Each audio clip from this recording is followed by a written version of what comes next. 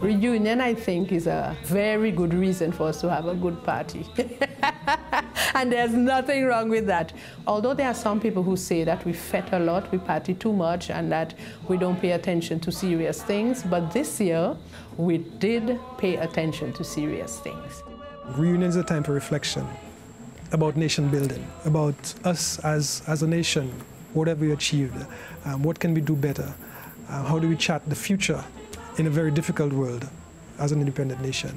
For any country to acquire wealth, you must produce either goods or services. And so we have to find that marketable item, either in goods that we manufacture or in services that we provide, that can cause us to become viable on a world stage. Well, the fact is that anything we can produce in trade, in agriculture, as a small tropical island, anything we can produce, somebody else can produce bigger, better, faster, cheaper. It is almost a waste of time to try to say that you are going to produce something in Dominica and compete with it on the international market. We don't fit the typical Caribbean tourist island ringed by white sand beaches. And those tourists and investors who are knocking on the doors of our neighboring islands, this is not what they're looking for.